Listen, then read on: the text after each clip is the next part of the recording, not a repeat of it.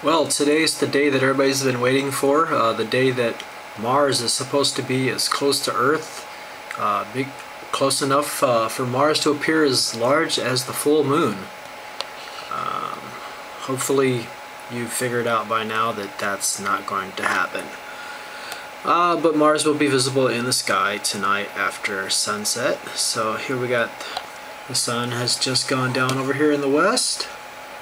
And there's Venus, which is very bright, and then Mars is right next to it, and Saturn is down to the right.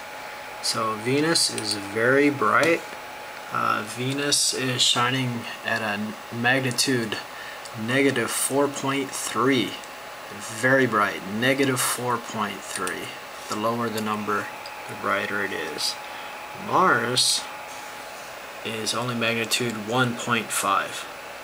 So not very bright compared to Venus, but it will be out there.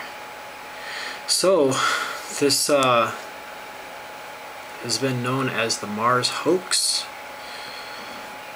and it stemmed from something that happened back in 2003. This is August 27th of 2003, when Mars was very near to Earth, and as Mars moves away,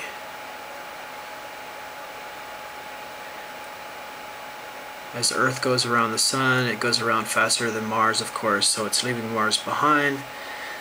So about every 2 years they do line up where they are closer together. But going on to today's date, Earth is back here again, and Mars is way over there.